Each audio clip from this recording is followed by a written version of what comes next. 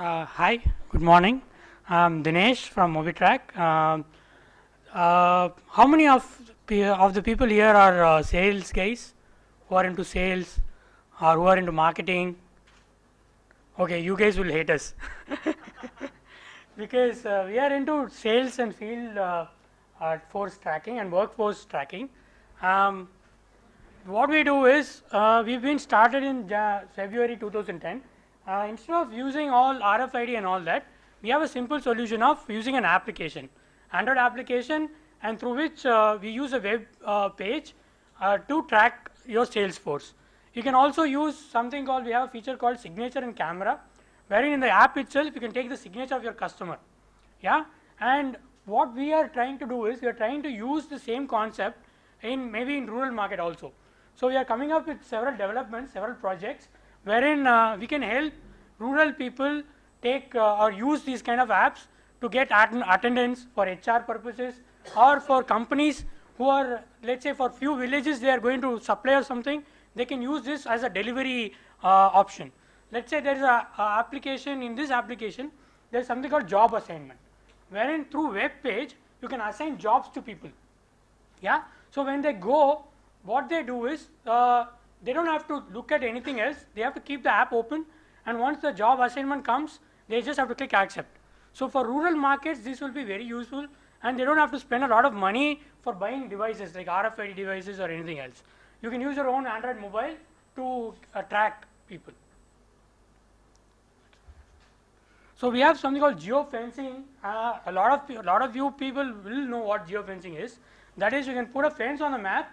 If somebody crosses that fence, it will give a message to your mobile phone, and it says that this guy has crossed this area.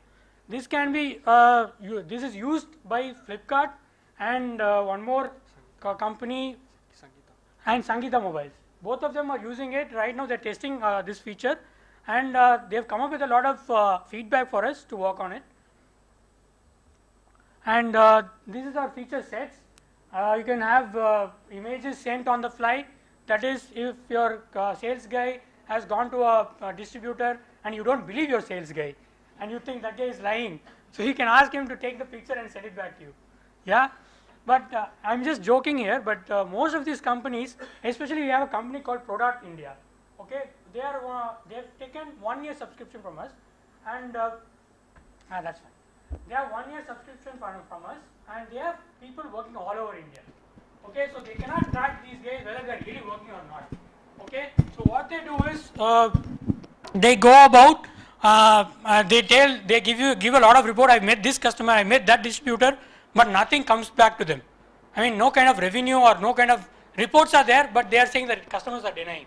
So what they did, they came back to us and told, please put this into practice in our company. So what we did was, we installed this in all their devices, and once they found out that there were 40 sales guys in their company and 20 guys were lying. Yeah, and they were lying, saying that we've met this distributor, that distributor, but what they asked them to take pictures. Okay, you take the picture, when you get the signature of that guy. Okay, then they got caught. So what we are trying to do is, we are trying to increase the efficiency of the companies, and we think that this might be useful in rural market. We'll come up with a model wherein we can share it with the NGOs, and we can make it better. Yeah, thanks a ton. Questions for clarification, information? Yeah, please. Yes. How much you charge per year? Sir, we have subscription based model, wherein we give you a free trial for 15 days. Then you can take for 3 months, 6 months, and 12 months, 1 year. Yeah, annual subscription. Per subscription, per user is $200. That's it. No, not per year. Per user, for 3 months it's 200 rupees. Yeah, so that's how it is, and hopefully you'll find some buyers here. Yes.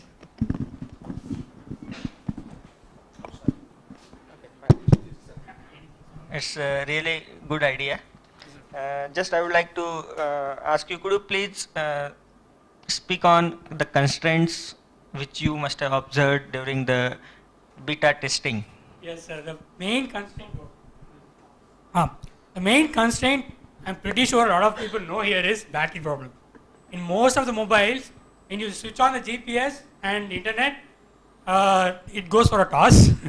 What we are trying to do is we have several Android developers who are right now working with Google themselves to find out some solution in power management.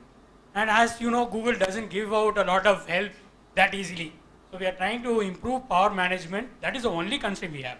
Because for 8 hours it works, and after that, what happens is it stores in server. Yeah. Yeah, but it doesn't give out much indeed. So do you have any mitigation plan for this?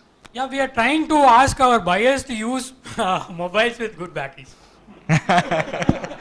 But that's not the foolproof solution. Foolproof solution, we are working on it actually. We are trying to Okay. do something wherein only through internet or through signal. Okay. But signal doesn't give you gives a very bad radius. GPS Okay. gives you about 100 meters.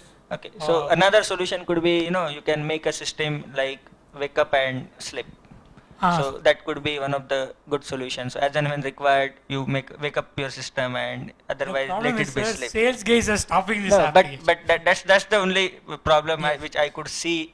That's the only solution which I could see. Another point which I would like to essentially mention, that you talk about instead of using RFIDs. Yes, sir. So I don't think your RFID you are avoiding to use in your RFID has different domain, and this is not the alternative for RFID. So RFID have good applications in logistics and Yes, sir, manufacturing. we had the same issue. Sorry for No, please proceed. The thing is, Reliance Industries, they have huge problem with this. What they do is they have people taking their cabs, going to home, but the cab drivers are asking more money. Right. Yeah, and what we did was, okay, thank you, dude. We said, you please install this app in your mobile phone, and they were using RFID. I don't know what in exact manner, but they were using RFID, and it was not giving them any solution. What we do here is we attach bill system with the same application. Okay. So Okay. Okay. that way we were able to Fine. count. Thank you. Thank you. Thank you, sir. Thanks, sir.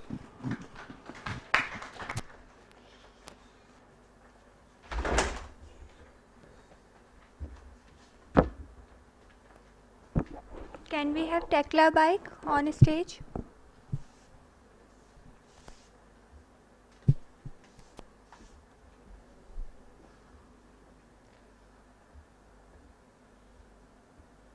Okay, first of all, good afternoon, everybody.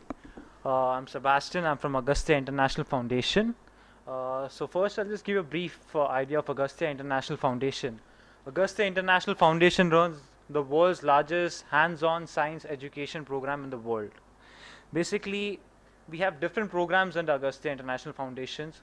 One would be the hands-on science for children, teacher training, young instructor leaders, low-cost model making, Toad-Food job, make your own lab, gifted children, library and community reading, eco-reforestation, design thinking, mobile labs. So basically what in Agastya we try to do is we try to spark curiosity among children. Now how do we do about this? We do this through hands-on science education. Now what happens in hands-on science education is children get hands-on way of which we propagate science education in rural schools. So we have around 100 mobile labs operating in around 12 states of India, around more than 50 districts of our country.